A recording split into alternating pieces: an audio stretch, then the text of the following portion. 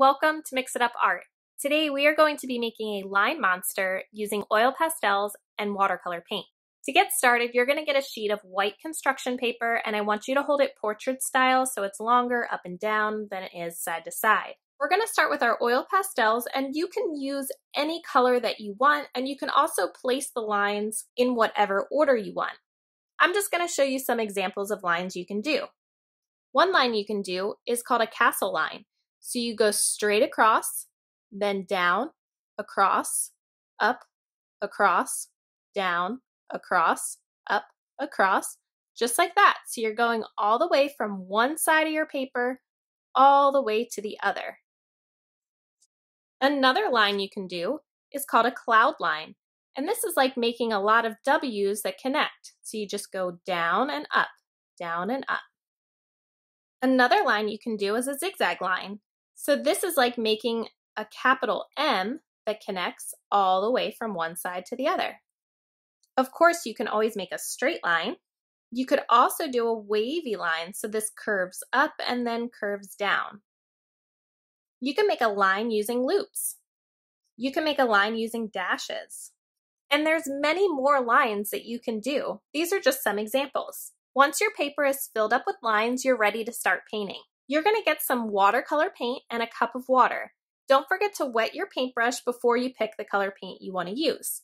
You can choose to paint whatever colors you want, but you want to make sure to paint from one side of your paper all the way to the other. And I want you to try to keep each section a different color. So that means that I'm painting a different color in between each set of lines. Don't forget to wash your paintbrush in a cup of water each time you switch colors. Once you have a different color painted in each section and there's no more white space left on your paper, then you're ready to put your paper on the drying rack. Now, I have a paper that has already dried. So once your paper's dry, you're going to cut out part of the top here. So you're going to make just the top rounded. So I'm going to take my scissors. I'm going to start about at the middle, and I'm just going to cut off the corners here. Once it's cut out and it's rounded at the top, you're going to get a piece of colored construction paper, and you can use whatever color you want. So I'm going to put that down, and I'm going to flip this over onto the back. I'm going to get some glue, and I'm just going to make a thin line of glue that goes all around the edge. And then I'm going to do some zigzags in the middle. Then I'm going to flip it over, and right at the bottom of the paper, I'm going to glue down the monster. And you want to press down to make sure it sticks. Now, if you want, you can cut these into ears. So what I like to do is just cut this into a triangle by just cutting off the corner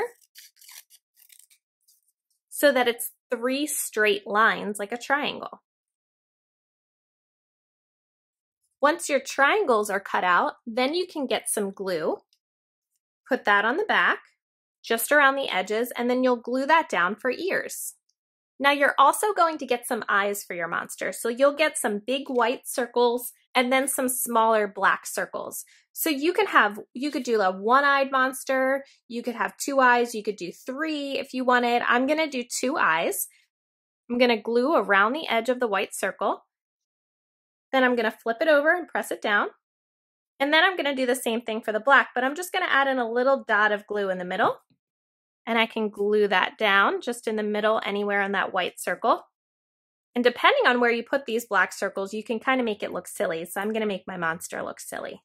So I put one up towards the top and one down towards the bottom. So we're almost done. Now we just have to make a mouth. You're going to get a piece of scrap black paper.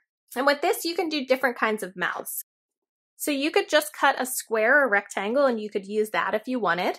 I'm going to make it a little bit rounded on one side. So I'm going to cut off the corners just on the one side, and that's going to make it look like it's smiling.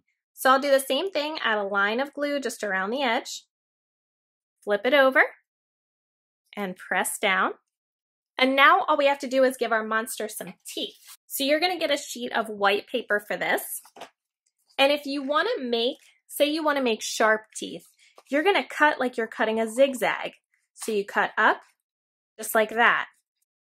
So if you wanted to have sharp teeth, then you can glue them down and have sharp teeth like that.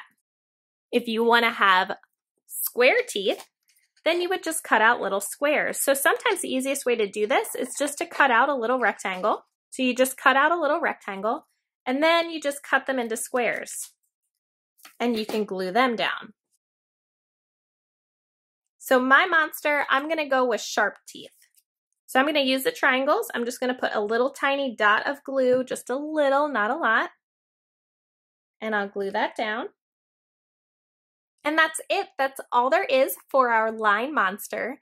Don't forget, if you want to leave me a comment or tweet me a picture, to follow me on Twitter at MixItUpArt. And as always, have fun.